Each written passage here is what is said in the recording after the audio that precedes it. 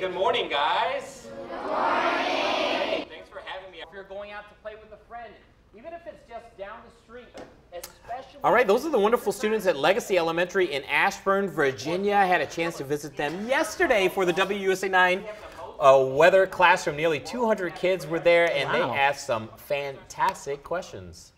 What's your least favorite report? My least favorite report, anything that's ice. If we ever have an ice storm, I don't like it. It's very dangerous. One good thing is, I guess, it closes school, but the bad thing is, it is super, super dangerous. So.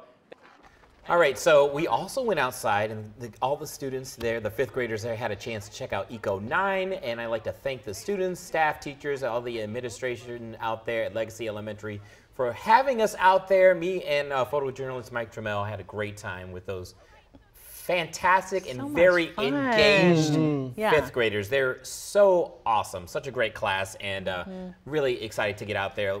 All of us meteorologists, we love doing these weather visits. You know, it can make the day a little bit long, but it is so worth it to see those smiling faces. They had some great questions. Did anybody ask you how much money you make? Surprisingly, no. What? Really? That's always a question. I've gotten that question before. I've gotten that almost every time I've done a school talk in my career. And I give them a range. Oh, you do? I do, because I feel like they need to understand now how to fight for their worth and to be clear about what the expectations are when they get into the business. I agree. That part. And also know that when you first start in this business, You ain't making no money. No. Okay. No. But I love it. $12 an hour. I put mine out there. I was making 8 and some change in my first job. Oh, yeah. 17 years ago. We were hungry. We won't be talking about this.